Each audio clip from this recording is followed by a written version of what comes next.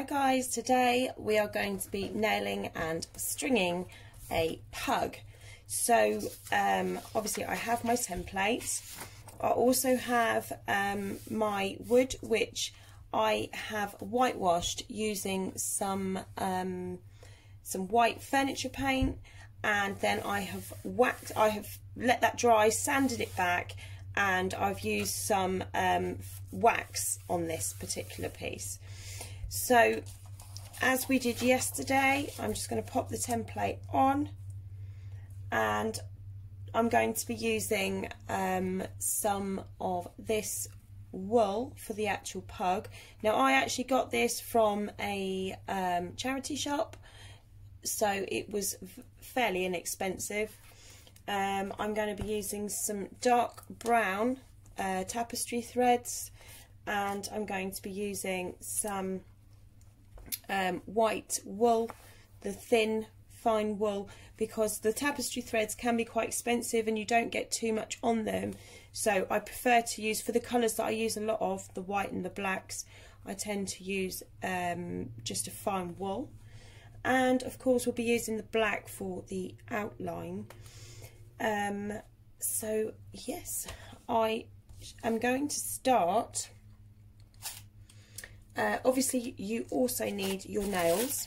Some people call them pins, I call them nails, if you can see them in there. I particularly like the ones that I use here. These are pin tacks, but I will put something in the description. You will need pliers, and you will also need, I use a pin hammer. It's nice and lightweight and easy to use. So if we get started, so you want to pincer your nail between the pliers and start going around your template. You want to leave it about 1 centimetre above the actual wood. Just make sure it's straight, and then leave a centimetre between each pin or nail.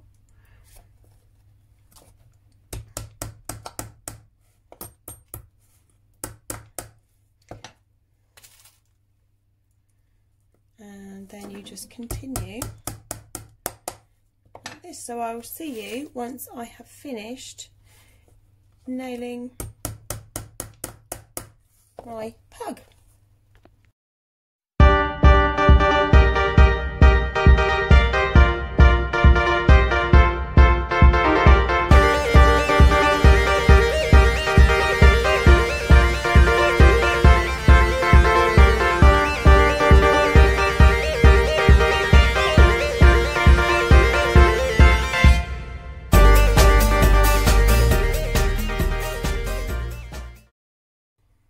Okay, so I've nailed all of the template, the pug, and now like we did in a previous tutorial, we're going to take off the template.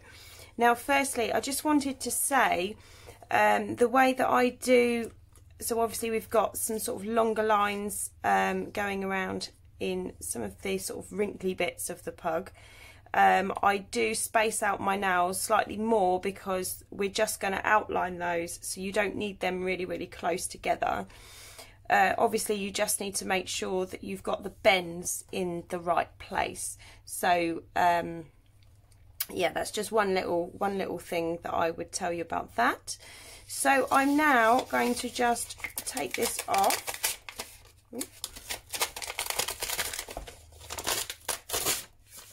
And it's not always as easy as it looks.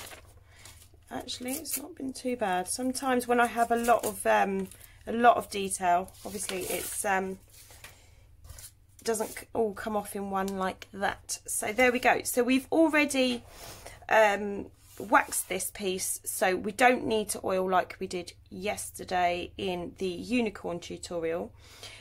So now I am going to begin stringing.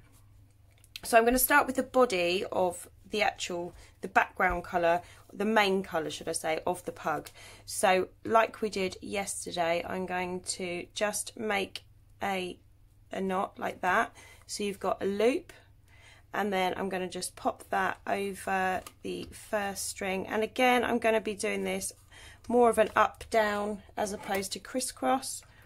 I'm just going to snip that end off like that, and then I'm going to begin stringing, and I shall see you after I have finished.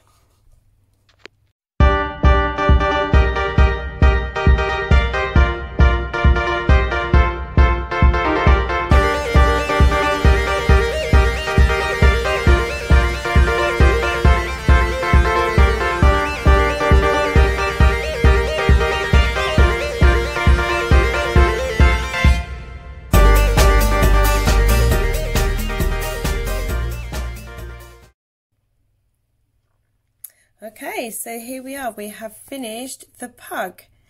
Normally I would probably spend a little bit more time on doing the shading and the detail, but for this tutorial, this is the pug. It took me about an hour to string and about half an hour to nail, and there we go. There is our effect. So all you want to do now is obviously put your self-adhesive pads on the back and your hanging hook, and then it's ready to be hung. And that is my little tutorial on the pug.